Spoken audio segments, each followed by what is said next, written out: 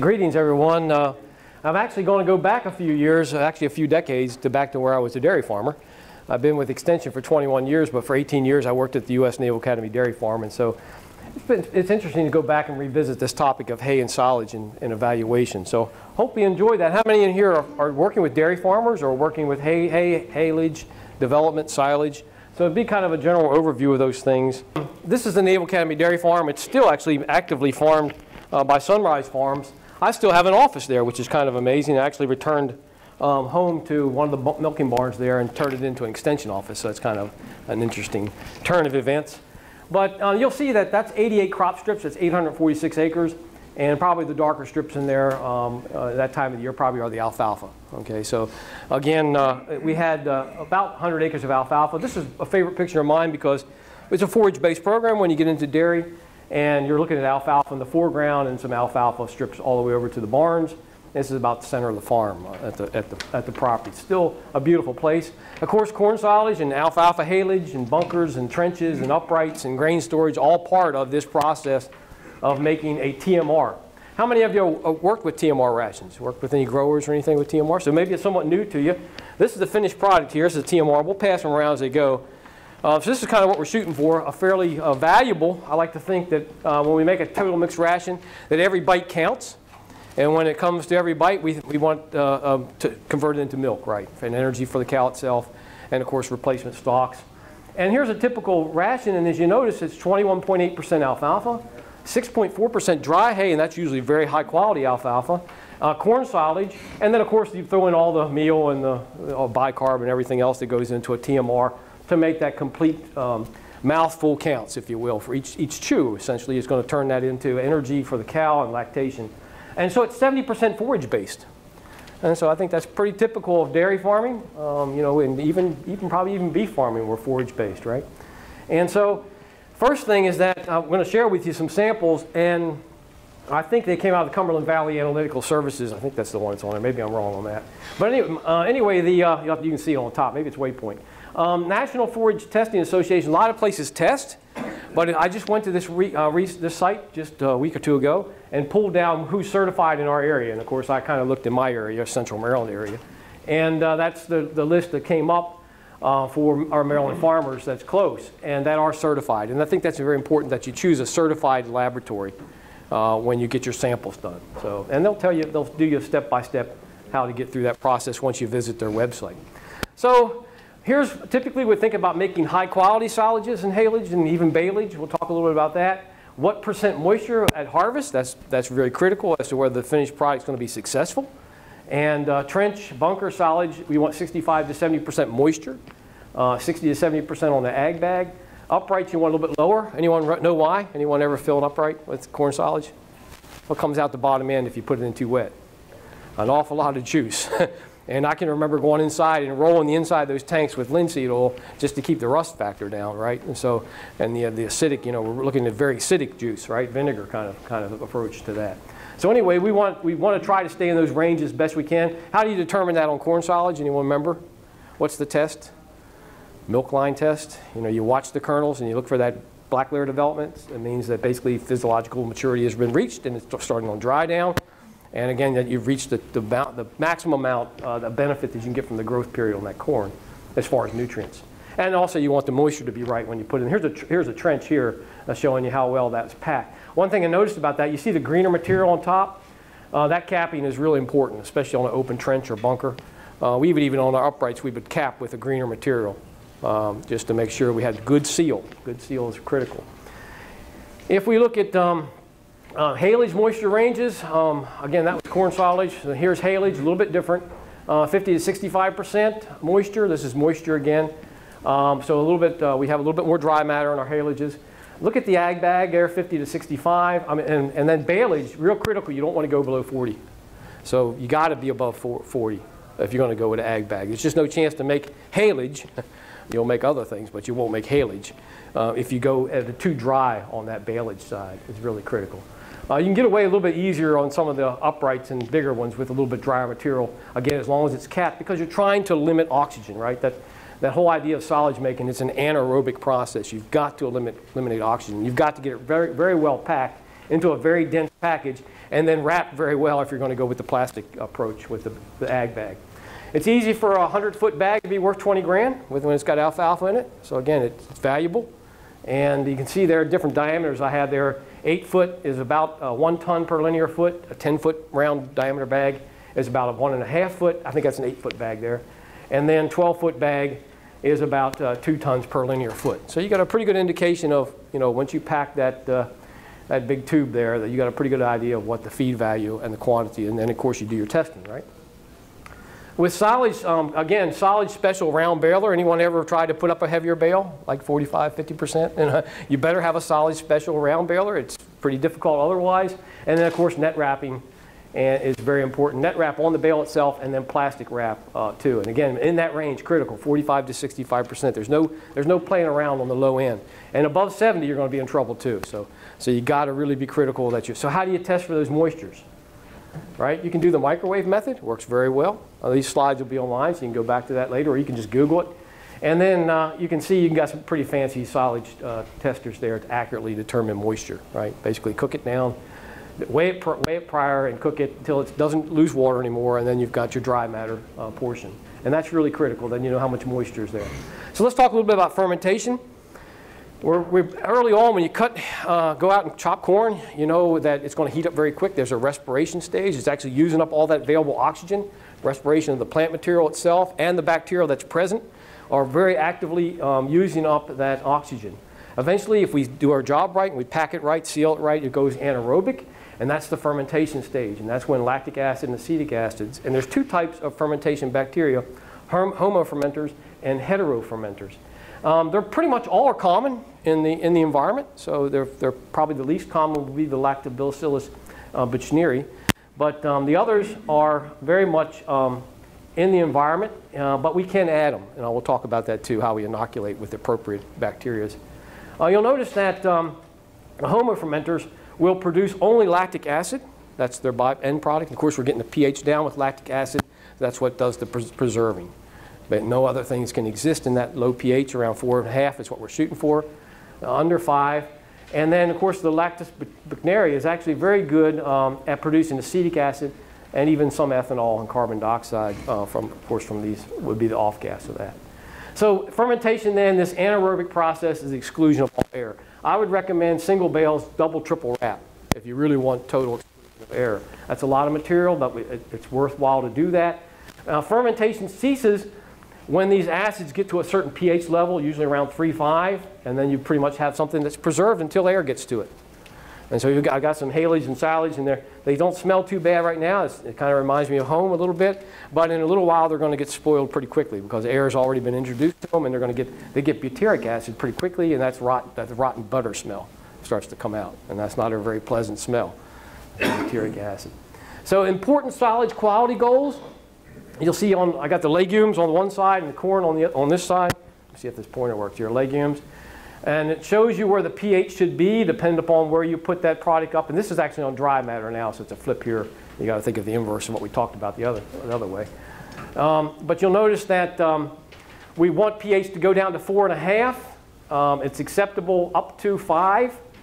5 is questionable once you go above that as to what other bacterial and fungi and other things might be growing in there at that point. Mold and different things. So we got to keep that acid level that low. It needs to be at least 2% lactic acid. A total of 5% acids is what you're shooting for in the finished product. And a lot of times these evaluations will show you those acids. Although I don't see it on these particular tests that Jeff, I should mention Jeff Semler and I I was hoping he was going to come down with me, but he couldn't make it. But he did send the sample. So these are Jeff samples out of farmers up in Western Maryland area in Washington County.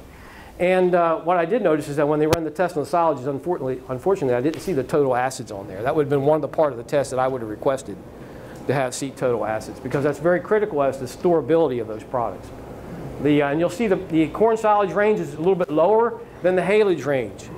You notice that right away when you look at the, oops, go back here. A little bit lower here on the corn silage side than on the Halage side on their acidic pH lows.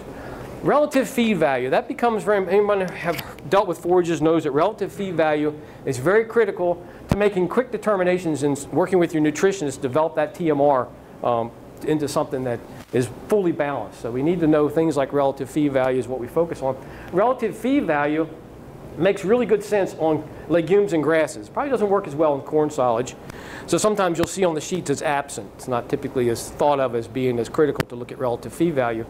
But on all your grass forages and alfalfa and legume forages, relative feed index is a very important tool. What you're looking at is digestible dry matter, and it's estimated by acid detergent fiber test. So we get to our percent acid detergent fiber, and we use that to get to digestibility. What's digestible in this feed ration? Readily digestible through the rumen system, right? And then you have the other part is how much can the animal possibly take? This is where each mouthful counts.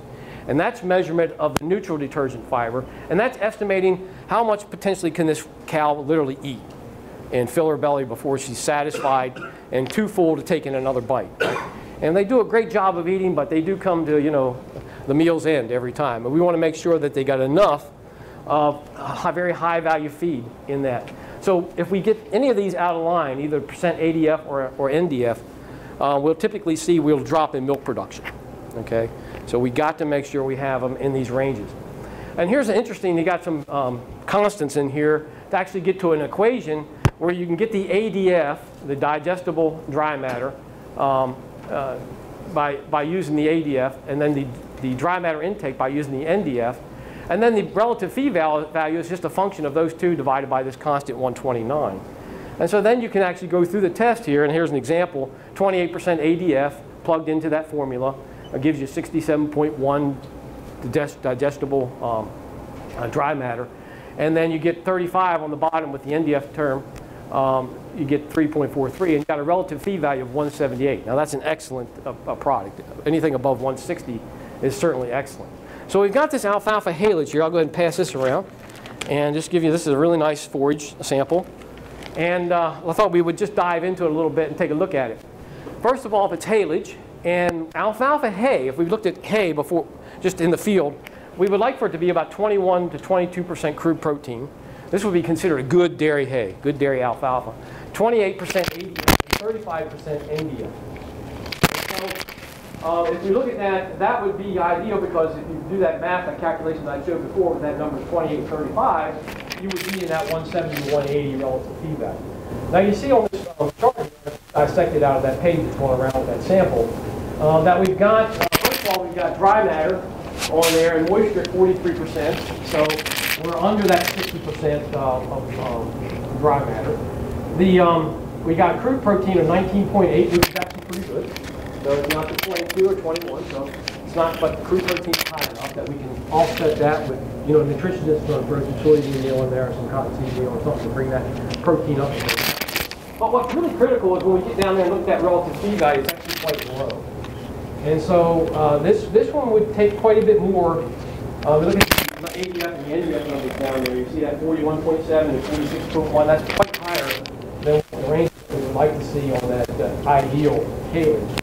And so we got down into a fairly low relative feed value. That doesn't mean that that feed can't be used. You just have to build that TMR around that feed, right? You add more protein supplements, add a little bit more, certainly more digestible. You probably get into marbles and some like crack corn or something to bring that digestibility up a little bit, and eventually get to where you want with TMR. So that's what nutritionists do. They're kind of every year is a little different. This has certainly been a challenging year to make hay and silage, and so you would anticipate there's a lot more adjusting to these TMR rations. Here's an example of corn silage. Now you probably don't want to open up these corn silages and hay. They're probably they've been frozen, but they'll thaw quickly. And you'll all smell like dairy farmers. So just handle them gingerly, don't open them. And you'll see, but let's take a look at the corn silage. The first thing that's important is, and I didn't mention the other pH was in the right range on that alfalfa. We actually have a very good pH down here on this corn silage, the one that's going around now. It has, again, we typically don't use the relative feed value index on this. We typically go to TDN, total digestible nutrients, and then some of the energy, the lactation energy is typically something we look at for that. You also notice it does have pretty good protein level. And if you look over here at the ideal corn silage, I took out of these. You have good corn solids and poor corn solids. You see crude protein. Actually, this is even better. This is better than the 8.6, so it's got good crude protein. The NDF and ADF ranges, 46, 26, and they should be below those numbers, would be better. So over here we have ADF, we have below that and below. So we actually have very good numbers for digestibility. The lower is better. And so in this case, we've got some very good digestible products. In fact, poor, you see, you will go up to higher end numbers on these percent ADF and ADF. Also notice that it's a little less cellulistic, a little lower lignin, so actually that's a fairly good corn solid that's going around the room. You also notice if you look at it close, they use a kernel processor. And so when I used to make corn solids, we had the big old plump kernels pretty visible in there. And that kernel processor does a really nice job of getting those sugars and starches out into that full fermentation body, and actually does a much better job of preserving as well as making it digestible. So a very, very important part of that. What often goes wrong with silage making? Well, a lot can go wrong. We cut the wrong stage maturity. Weather's a big problem with that typically, especially with the halages and alfalfa. When I used to work alfalfa, I wanted to cut every 28 days. I didn't want weather to impact it, right? 28 days, 5 days. Like clockwork, of course, it doesn't work like that in the real world. Sometimes we get a round barrel and it makes a low bale density, especially a low bale density center. You want that thing to be tight and firmly packed right from the beginning all the way through. Or you're not don't make bales without that. You've got to have a hard center. Some of these bales don't do a good job of starting out with a really hard center. And when you have that, you're going to see more of that white mold develop and problems. White mold and black mold themselves might not be toxic, but that's certainly an indication that you did get fermentation. Right? They wouldn't grow if that was the acid level was lower. Baling too wet. Big problem with Clostridia. We'll talk about that one. If you go above 70%, don't graft it off. Roll it back out and wait for it to dry down. Don't wrap it. And again, on the other end, if it goes below 40%, don't wrap it up either. More likely you won't get fermentation and you have mold development, right? Yeast and all those other secondary. How fast you got to move? You do, and you need to have a full windrow too, right? I mean. Well, no, I meant wrap. Oh yeah, that's absolutely. Yeah, during that respiration phase, it's really critical to get those wagons or get it wrapped or whatever it means. Mine wraps as it is. Yeah, you need to get it right in there. That's a really good point. So what is the risk of fermentation problems that goes wrong? Clostridium botulinum. Again, that's soil contamination. Why would you have soil contamination? Yeah, soaking wet, rain splash, and I mean right now, even flooding, right? You get lodging soil up into the ear where the water was that high on the corn. So yeah, you can get a really big problem, especially if we don't get fermentation. Listerosis, nitrogen, again, feces and rotted vegetation. So again, you can self-exasperate that cycle, by inappropriately putting things out in the field too close to harvest. Toxins and mycotoxins, yeast, mold, bacteria, bacillus, aflatoxins, aspergillus, all of them when we think of those aflatoxin effects from bacteria and fungi.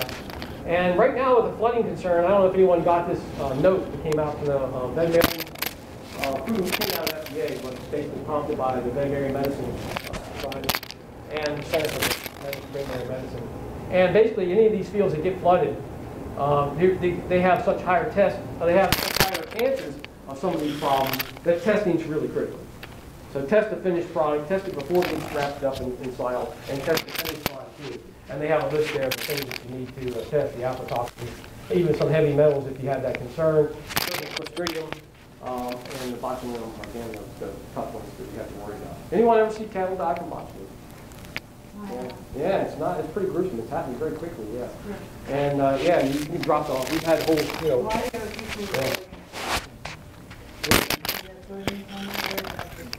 I thought it's hay underwater.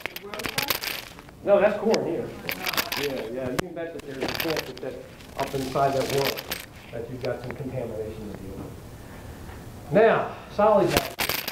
They aid fermentation. Again, sometimes they're needed when situations when the forage material is drier than recommended. The boost the inoculants in there. When it's a cold weather cut, I remember we used to put it on our first cutting alfalfa. We pushed that envelope. We would cut the last week of April, up in County. So that was all we wanted to add some of these especially like the bacillus. And the crop's been rained on or soil contaminated. You want to have as quick a fermentation and as good a fermentation as possible with that product to avoid spiking up those bad actors that we showed before. Because they're going to be there, you know, and the botulism is ever present. You know, Clostridium and acid, they're ever present. So we can do a good, by using these inoculants at the proper time, and for some of these riskier environments, you typically wouldn't add. And we would add any of these. The interesting thing, the homo fermenters, again, they is dried to acetic acid, lactobacillus and pediococcus and enterococcus. And then you have down their heterofermenters. And the Bitchneri is really interesting because that one actually improves stability in aerobic conditions. So I think that's really critical. If you get good fermentation using the heterofermenter, you actually have longer shelf life, if you will, once they've been exposed to oxygen. That's really critical when you're feeding off the end of a bag, or you're feeding off feeding round bales, maybe that a little bit of compromise maybe in the plastic by the time you feed them. And so you can, again, there's really good reasons to put in Lactobacillus bitchneri. And when you know that you're going to maybe feed less than a foot of face a day on a trench silo, might be a good reason to put this one in there. So there's a really good strategic reasons why to use different inoculants, especially the heterofermenters. So let's switch gears a little bit. That was solid hay. Hay moisture is something that you we can't ignore when we're making hay out there. Dry hay, 15%, that's our goal. 14% actually for really dense round bales, big dense round bales. You really want to be under 15% moisture because you still can get mold development in that tight packed environment sometimes. We're just talking about hay now. We're not talking about wrapping or anything. Never stack hay wetter than 17%. I was reluctant to put that because I know I've stacked hay at close to 20% without preservatives, but it never really turned out well, right?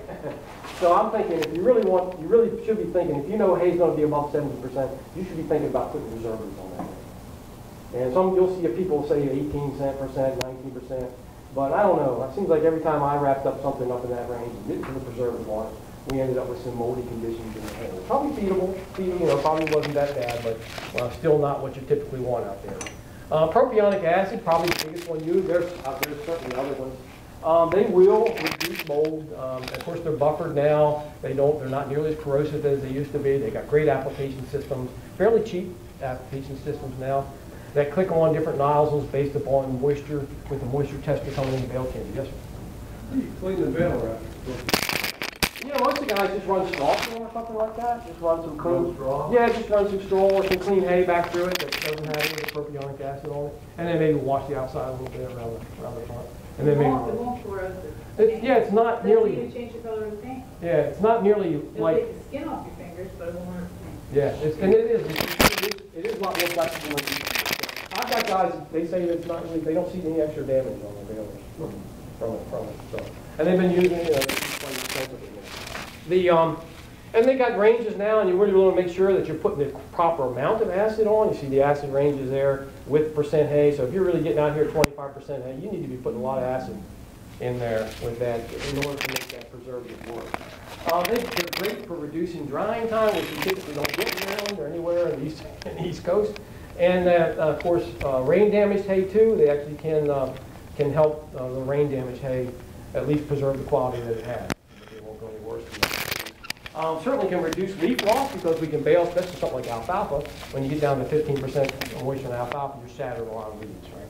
And so now you want a good hay root. And so again, the propionic acid is really excellent. So got alfalfa. This is over Kennedyville horizon again. A TMR there. You can see the forage. That's a forage-based ration. There's no doubt about that. Let's look at another sample. This is a hay sample out of a legume forage. This is dry alfalfa, very nice hay. And so there, we'll kind of dissect this seed a little bit.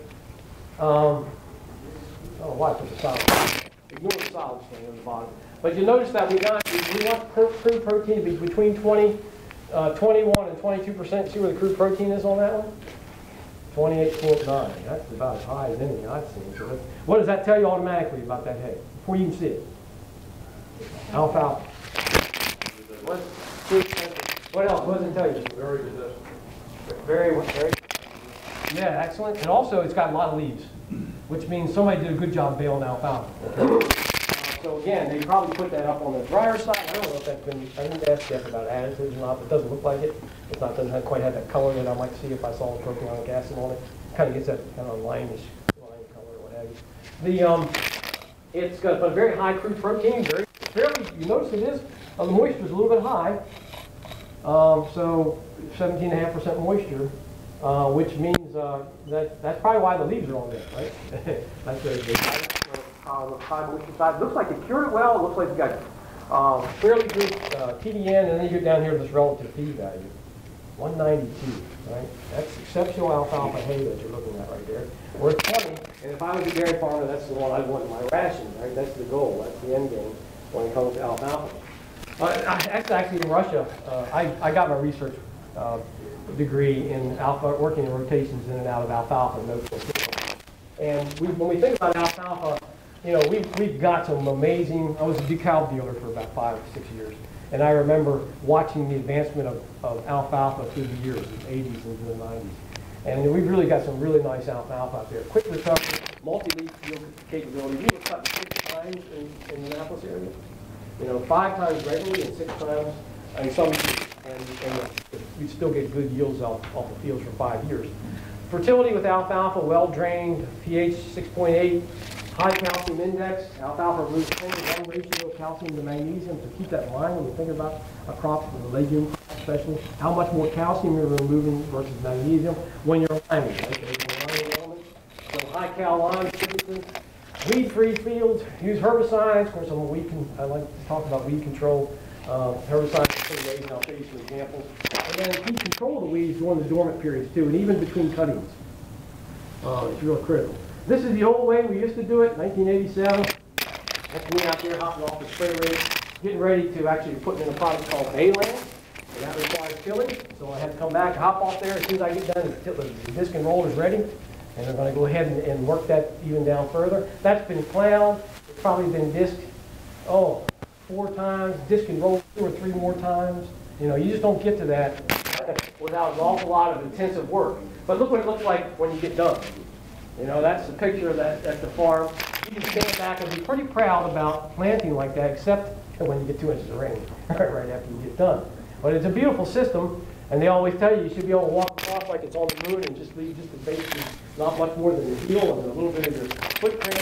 So you know that did it right? I mean, that's kind of evidence that old silk loam turned out pretty good. And this is what we would typically get with those kind of plantings.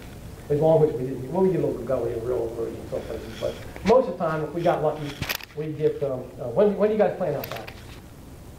Who knows when to plant? What's your favorite date? August 8th is mine. It had to be between the 8th and the 12th. May. Early May.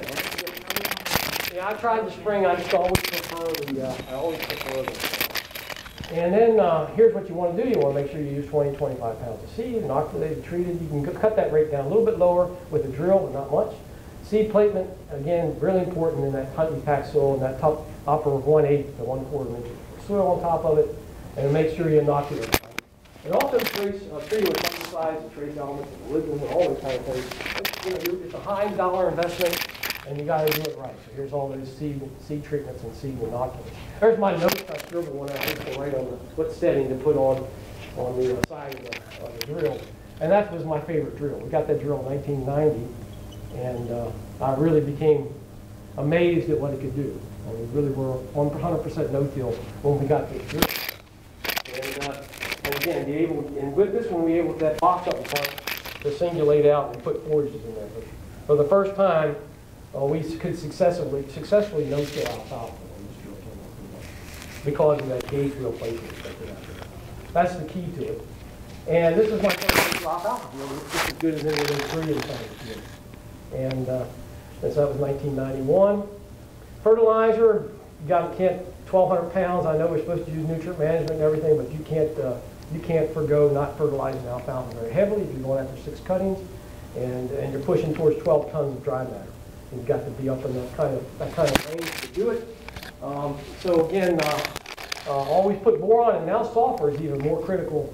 Always put sulfur at 1 to 12 or 1 to 10 ratio with nitrogen. So for every pound of nitrogen, or every 12 pounds of nitrogen, you put 1 pound of softening. Use that rule of thumb.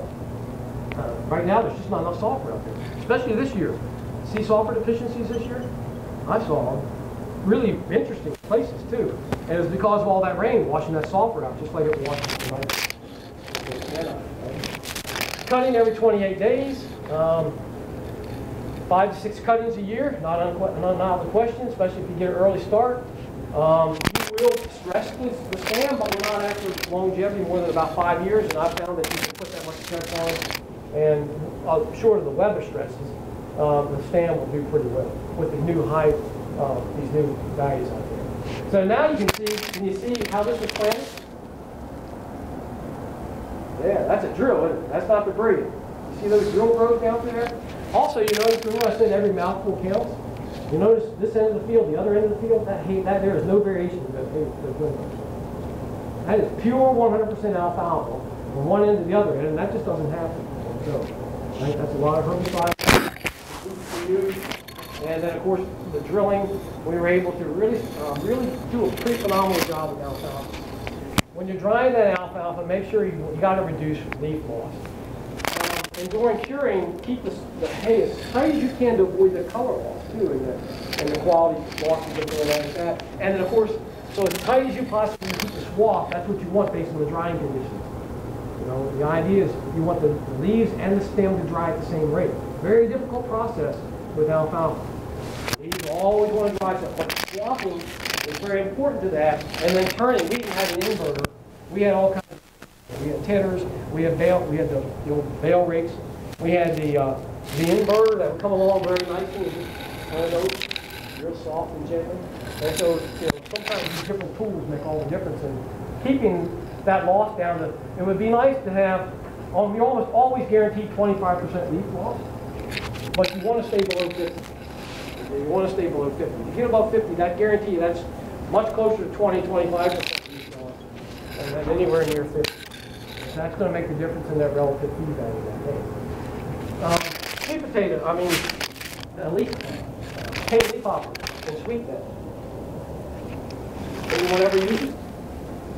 Anyone ever sweep alfalfa? I was using my farm bathroom. I take my trail 90 out, take my leaf, and then go around different fields and do my sweet net in 2 weeks after the cutting. And that's when I would make my determination whether I needed insecticide. And in the spring, the first cutting, you go out the next day and you make sure you get green up because of weed. Right? So those are the two you're watching for, and you better pay attention to them. If the field turns yellow, and any time you've lost that yield, and probably the next cutting, then you may have completely injured that crop that might not produce that year. So you've got to do it off the farm. This is not an organic crop. Okay? Not here, not in this part of the world. They do have some varieties that are hopper burn resistant. They're resistant. They still get it. They call leaf bar varieties. I don't see too many of them grown. Most people will just spray for hoppers and weevils when they approach the threshold. So know those thresholds. Get out there and do that sweeping and find out what's going on. When it's time to take alfalfa out of the program, or actually get out there. Usually around that 2-week period, is a great time to go over it. You won't even notice it that you drove through it by the time you get to the 4 weeks. And so it's a great time to think about making those activities. 5 years, you do gold for alfalfa. Maybe on the 5th year, you might want to overseed it. And that's a great time to introduce orchard grass. It kind of looks like this. You notice it's still weed-free. Well, how do we do that? Herbicides, right? Okay, using the Belpar, the Metribuzin, the Synpars, all those kind of things. Pursuits, all those different things. Locked in between cuttings. You still end up with weed-free stand every 5 years. At the same time, it's probably when you'll notice it's declining in yield. So at that time, it's a great time. Overtop it with orchard grass. There you go, same field, 50-50. It's about 50% orchard grass, 50% alfalfa. Really nice mixed hay. Take a closer look at that, you can see it's pretty nice hay.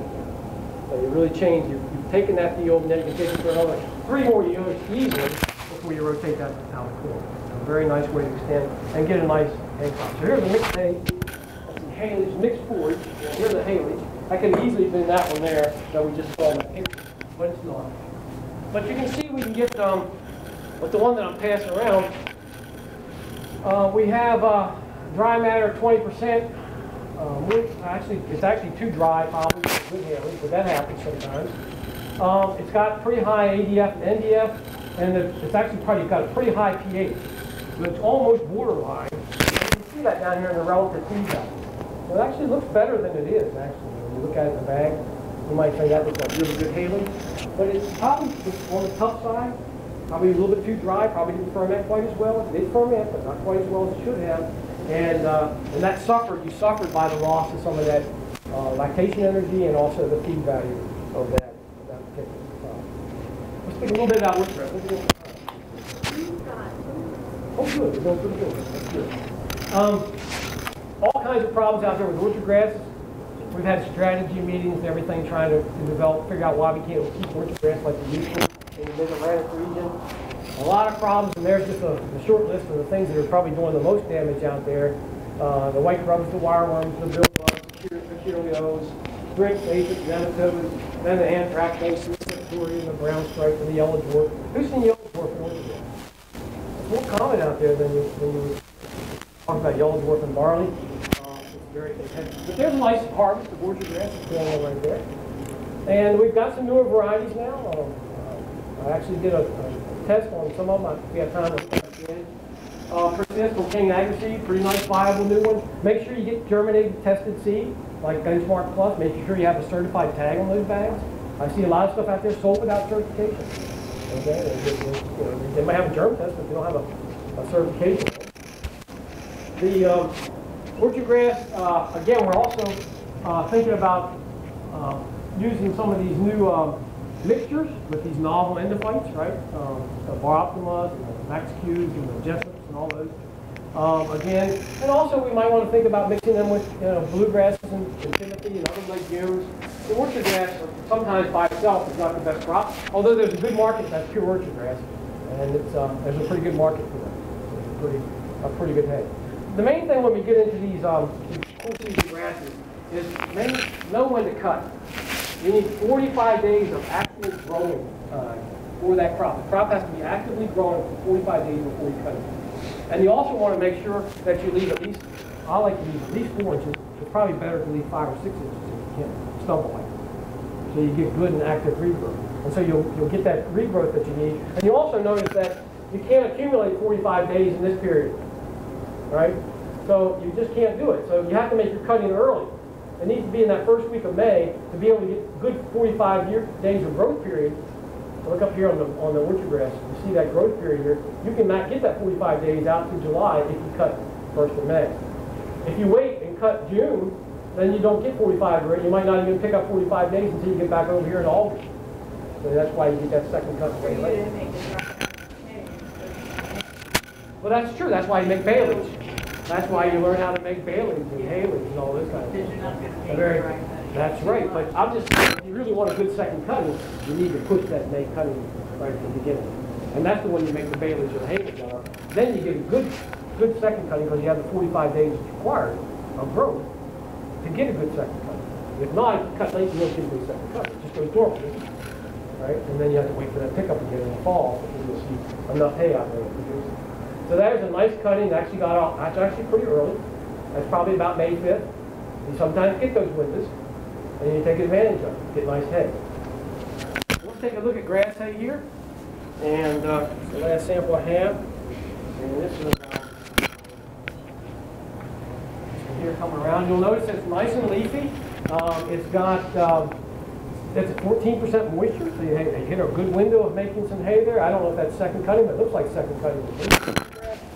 Did it say on there? It just says grass hay, right? It doesn't give any other. So we'll call it orchard grass. Looks like it, and it's got nice leafy material, and it looks like it might be second cutting. Come down here to the relative feed value, 94. 94. The average relative feed value of grass hay is 85. That's the average. So what does that tell you about this sample around? It's premium orchard grass, right? At least from a feed value standpoint, it's got fairly low ADF, and the NDF is a little bit high, but not too out of the question.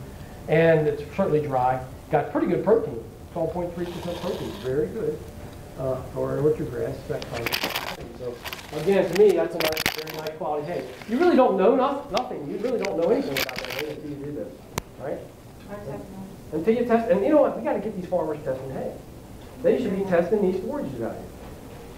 And we just, you know, it's not that hard to do. You send a sample in, they send you the results back, you know, 10 to 14 days.